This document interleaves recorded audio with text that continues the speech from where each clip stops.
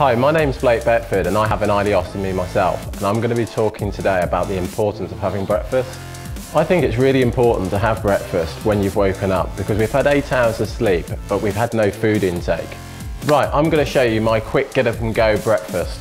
I'm going to use a banana and I shove all my ingredients into a blender.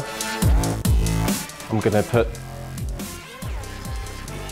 about 500 millilitres of water, milk, a handful of strawberries.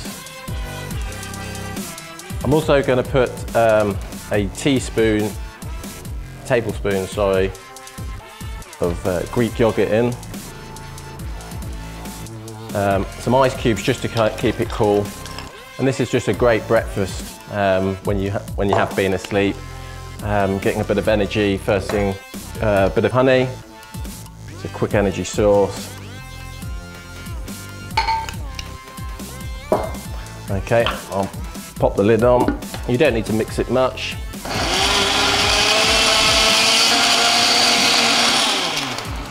Okay, let's have a try of this. A healthy breakfast can be as simple as that. Why don't you give it a go?